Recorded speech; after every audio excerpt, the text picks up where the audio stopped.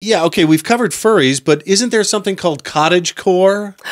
Yes. So that's like, it's not 50s suburban housewife necessarily, but close. Kinda. It's more homesteady. It's a lot about like being able to live off the land and like sort of cozy way. So if there's that core, there's got to be Victorian era lady core, well, right? Yes, there is. Is there? As a matter of fact. Does it have a name? Do you know? You know what?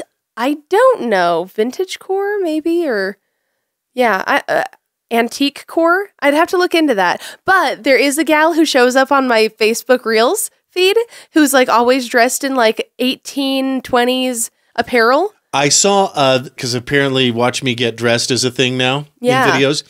And I always skip past them. But one that I saw was this woman getting into, and it starts with, the underthings already on, of course. Right. But the underthings. Listen, I'm already using 1880s terminology. Right. But yeah, she like shows what, women, ladies in the 1880s had to go through. Right. There's like 5 layers there with the corset. Yeah, you start and with the chemise. The bustle and the chemise. It's a chemise. Chamois. Yeah. Chamois?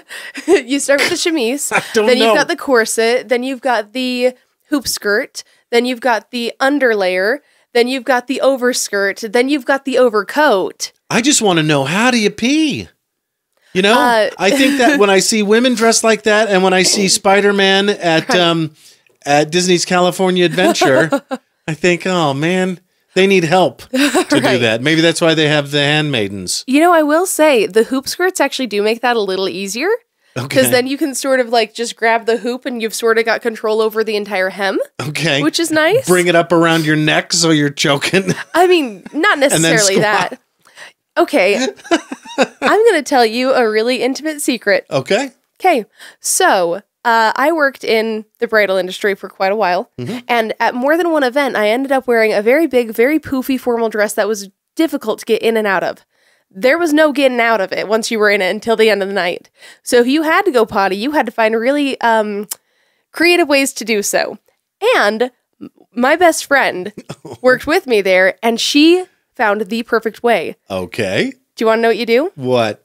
You lift up the front. This is information I will never use, but maybe someone will. All right, well, all of our lady listeners will at some point, at least on their wedding day. You lift up the front? You lift up the front.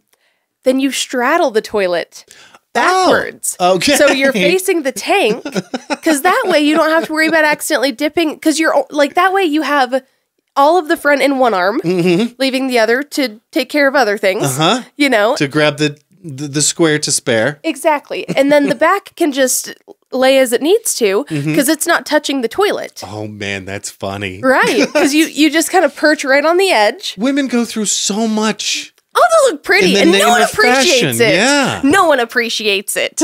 I mean, I do have to laugh. I think everybody's seen is it Kathy? I remember like a Kathy-esque 2-panel comic where she's standing in front of the mirror in her romper saying, "Oh my goodness, I love my romper. Don't I look cute today?" Uh-huh. And then the next frame, she's in the stall, and it's just a sort of humiliating position because you got to take it all off, and it's down around your ankles. Yeah, rompers are not fun. So every time I see a woman in a romper, I think, oh, I'm sorry. Because look, man, I hydrate so much that I'm going every hour on the hour. Oh, yeah. Same with jumpsuits, too. And don't get me wrong. What, am I trying to say? Oh, yeah. No, they're the same thing. Romper is like a short in a tank. Exactly. One piece. And then a jumpsuit is full body, one piece. Exactly. Okay. Yeah. Yeah, like what I wore as Batgirl, that's a jumpsuit. Yeah. How did you pee? I had to take the whole thing off. Yeah, I just made sure that I went before I left the house. I don't. A bladder of solid steel, I think.